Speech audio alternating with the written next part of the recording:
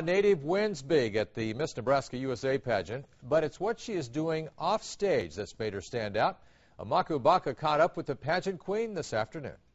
Ellie Lorenzen wears her crown and sash at home for the very first time. It still hasn't really sunk in that I'm Miss Nebraska USA yet. The college senior won the top spot Sunday night at the Rose Theater. Lorenzen graduated from high school here at Millard North, and her persistence to become Miss Nebraska paid off. It was her third time competing for the crown. But this is what got her really noticed this time. Last April, the beauty queen stepped off stage and organized the first Miss Amazing pageant in Missouri, a pageant for girls and women with disabilities. Pageants have a pretty bad reputation, from toddlers and tiaras and now Honey Boo Boo.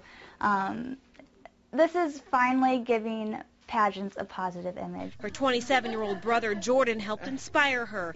He's mentally disabled. He doesn't get the opportunity to go to college, to travel, to hang out with his friends all the time, and so when I see that, it inspires me to live my life to the fullest and be the best that I can be. For the pageant in Missouri, Lorenzen brought in hair and makeup artists for more than 40 contestants, ranging in ages from 5 to 35.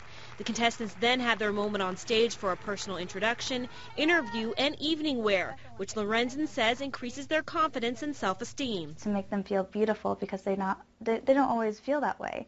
And so this gives them a chance to feel like a princess and to steal the spotlight. The 21-year-old says the first Miss Amazing pageant went so well, she's already working on the second one. And we're hoping to double our numbers from last year and just make it as big as we can possibly get it. We're here at 20th and Farnham in front of the Rose Theater where Ellie took home the crown last night. Now, she told me that the first Miss Amazing pageant went so well that her younger sister is organizing Iowa's first Miss Amazing pageant at Iowa Western Community College. As for Ellie, she'll be competing for Miss USA in June. Reporting live with photographer M.H. Danker, Amaka Ubaka, Channel 6 News.